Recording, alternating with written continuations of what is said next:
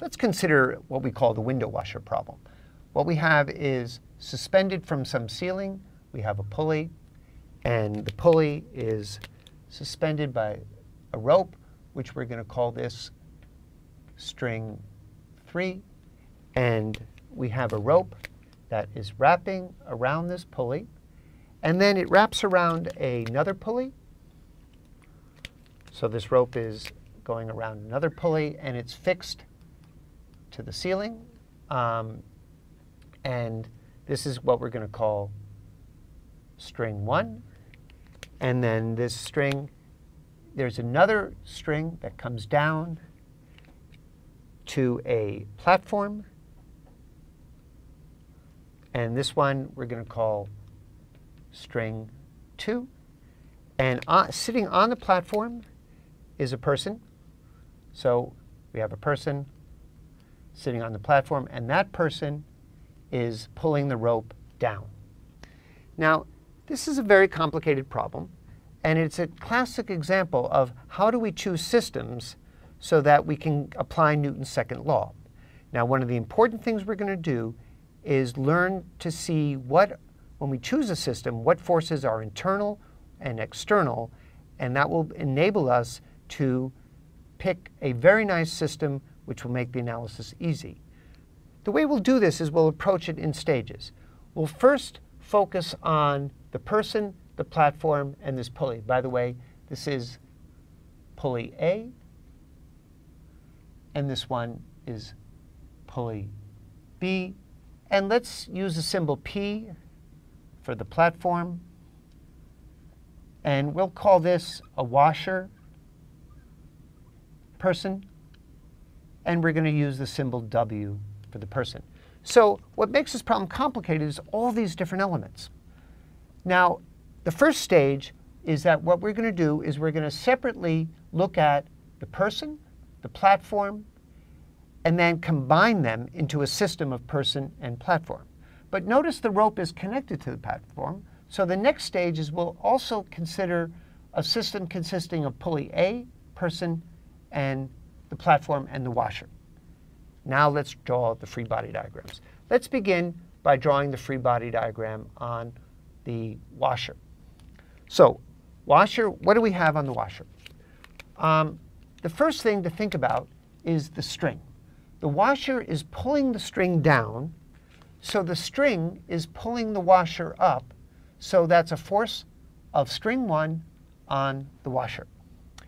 Now, there's also the gravitational force and washer G. And what we also have to consider the fact is that the person is sitting on the platform, so the platform is pushing the person up, and we'll call that a normal force on the washer due to the platform. And those are the free body diagram for the free body diagram on the washer. Now let's focus on the platform. So here we'll draw the platform. And now let's look at the forces on the platform.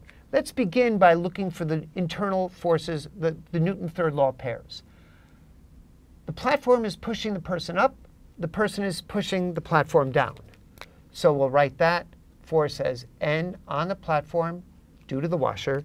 And immediately, let's just circle this third law pair. Now, string 2 is pulling the platform up. So let's draw that force. We'll call that a tension force in the string. It's on the platform due to string 2. And finally, we have the gravitational force on the platform. And that's our free body diagram on the platform. Now, you may have said, well, why should I separate these out? Why didn't I just use the person and the platform? So let's draw that picture. So now imagine underneath this is a system consisting of the person and the platform. And I'll just draw that system like that. So what we're doing is we're taking these two separate free body diagrams, and we're going to combine them here. And by Newton's third law, all internal forces should cancel in pairs. So now let's separately think about the forces and see that that's the case. Well, we have the gravitational force on the system, which is the mass of the platform plus the mass of the washer times g. we still have the string pulling the person up because the person is pulling the string down. So we still have the force F1 on the washer. That's string 1 on the washer.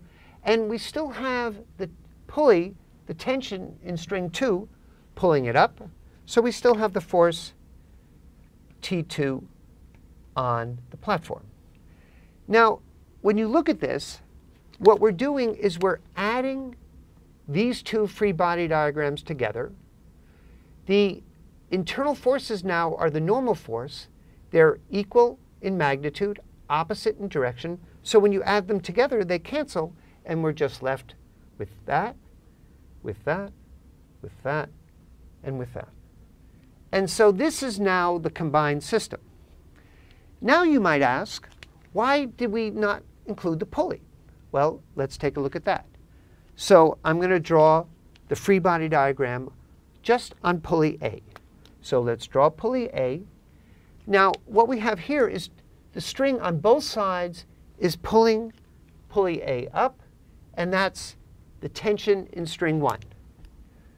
So what we have is, I'm going to call that tension in string 1, tension in string 1. And just to alert you that keep in mind that this force here is the force of the string on the person, and this too is also tension in the string, because this is our assumption of a massless string.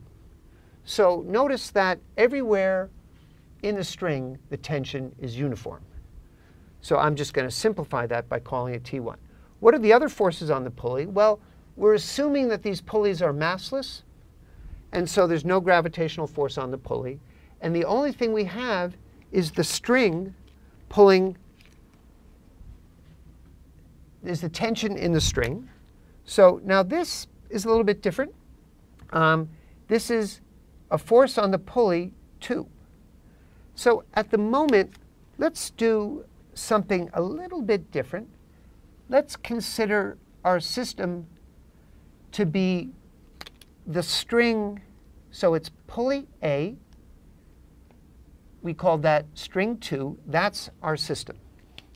So I modified that a little bit. I just didn't consider the pulley separately. I considered the pulley and the string as the system. Then here, the string is pulling the platform up. The platform therefore is pulling the string down. And once again, we have a third law pair. And so if I added these two together, then what I now have, and this is why this problem is kind of complex, we have pulley A, string 2, platform P, and washer, person. And if we now add these two systems together, we have this complicated system. But what are the forces on this system? Well, the rope is pulling it up. The person was, remember, we had this force W1 was the force of string 1 on the washer. That also was the tension everywhere in the string. So we have another T1 up. These two forces now cancel in pairs, the internal forces there. And so down we just have mass platform plus mass of the washer times G.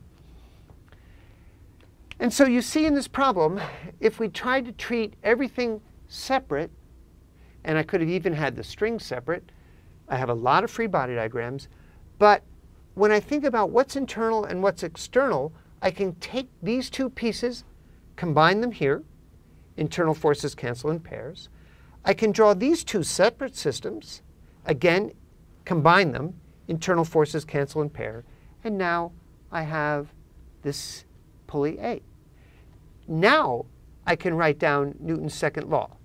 So what I'll do next is I'll introduce, I still have to consider pulley B. I'll use this as my system, and I'll write down Newton's second law, and we'll be able to solve this problem.